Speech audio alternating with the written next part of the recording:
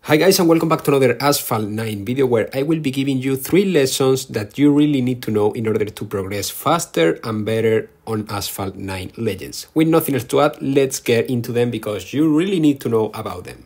The first thing I would recommend to you guys to do is to stay tuned to the official Asphalt 9 channels and also to the community, because from time to time Gameloft release special links that if you redeem them you can get a few tokens, some credits and some special packs from time to time that contain blueprints that will be extremely helpful in order to unlock certain cars. So these links can only be claimed by a limited amount of people, like for example 100, 1000 people and no more. So if you want to be the first one to claim these links and not to miss the chance to get these free rewards, I strongly recommend to stay tuned to the community, because the fastest that you notice these links, the higher will be the chance for you to actually get the rewards, because once everyone had already claimed their rewards, these links do not work anymore.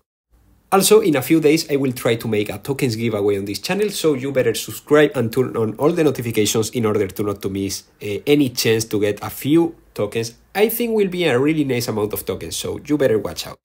The second lesson is a bit more focused into those who are beginning on Asphalt 9 Legends, because once that you begin on Asphalt 9 Legends, you start getting your first blueprints and that stuff from career, and that's honestly quite nice. But if you want to progress faster, you should really try to play time-limited events daily, on a daily basis. Why? Because there are a few cars that you can obtain that way, specifically the BLF Force, the Resbani Beast X, the Lamborghini Egoista, among others, and that cars will be extremely helpful for multiplayer in order to progress faster on career and unlock more cars. So yeah, now also career is a bit more difficult since Gameloft increased the requirements for some career episodes. So I will strongly recommend you guys to start getting blueprints from time-limited events and special events if possible as soon as you can, so you can progress faster and obtain more useful cars this way. Also, I think that time-limited events are more rewarding in terms of credits and token rewards than career in the long term. So you should also check out most of the daily events available on your account in order to get the maximum amount of tokens available for you at that time.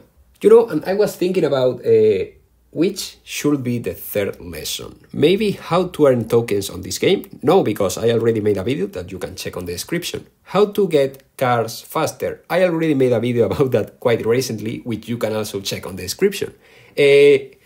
I consider adding the clubs as the third lesson, but at the end you only need to join an active and supported club that do the clash and that stuff, so it's not like a really big thing to make a lesson about.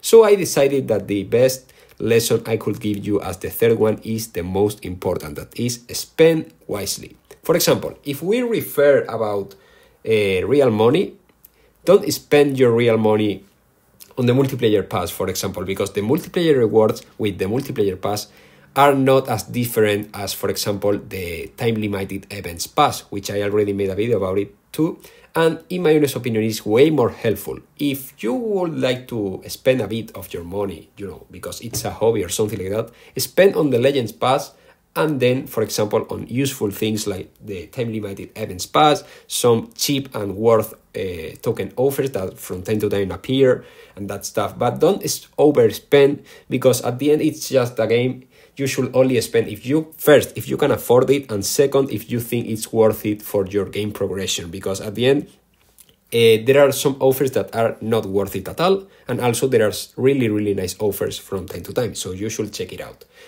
Also, you should spend your resources wisely, because if, for example, you spend all your tokens on a useless car, as I did with the Pagani Huayra Air, where I spent 15,000 tokens, which took me a lot of time to get, and at the end the Pagani Huayra Air turned out to be a quite mediocre car, so I kinda waste my tokens there. And pretty much the same goes to the Glickenhaus 004C, where I spent 12,000 tokens, and at the end I didn't use it as much as I thought I would. So I would strongly recommend you to check the new cars' performance once they arrive into the game from the official channels. and that channels will tell you if a car is worth it to go for or not. I know that pretty much sends us back to the first lesson where I told you guys to stay tuned to the community, but honestly, on this game, if you pay attention to the community, you will end up making the best decisions for your game progress, and you will enjoy it way more than if you don't pay attention to the community, because that's where all the tips, all the best routes, all the best ways to save up tokens and resources rely on. So that's why it's basically one of the most important lessons I will tell to anyone, not only for the rewards links, but because overall, if you want to find out how useful a car is, you have to check an official test drive where the creator will tell you if it's worth to spend your tokens on or not. With nothing else to add, I really hope you all enjoyed this video. Let me know your recommendations in the comment section, and I will see you really soon with much more Asphalt 9.